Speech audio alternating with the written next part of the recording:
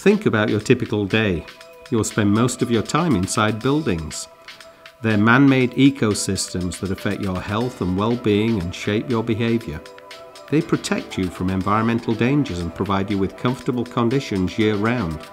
But until recently, to do this, they've also used much of the world's energy and natural resources.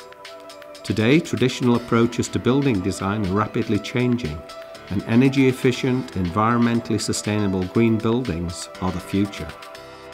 In design and environmental analysis, we focus on the human-centered, sustainable design of green buildings. We uniquely blend the best of leading-edge design thinking with the latest behavioral science research to solve real-world sustainable design problems.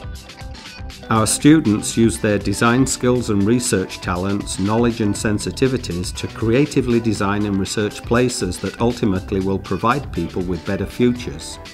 Our students will be tomorrow's change agents. We push the envelope of their design thinking and research skills and challenge them to create imaginative and sustainable places where people will live, learn, heal, play and work. Places that will inspire. Places that they will love. To help in this process, we invite the best and brightest minds to talk with our students, and we charge them with posing provocative questions and delivering inspirational presentations that will expand our horizons. Today's talk is delivered by Rick Fedrizzi, co-founder and president of the US Green Building Council and CEO of the World Green Building Council.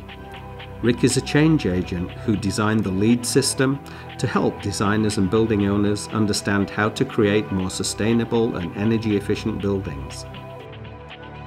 I think what's striking me more than anything is the idea that everything that's been done here at the university and DEA relative to embracing the principles of sustainability through what you have to work with, which is the building and the classrooms and the furniture and the materials and everything. The way that fits within the curriculum and what your students care about, the idea that all of this can become a living laboratory, that people can engage not only in ideas and strategies, but they can walk down the hall and they can feel it and touch it and experience it.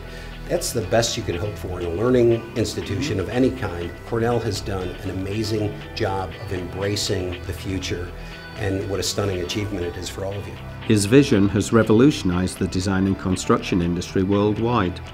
His presentation, titled People, Planet and Performance, will provide a glimpse into where we've been, where we are today, and lay out the challenges we face for a brighter and better tomorrow.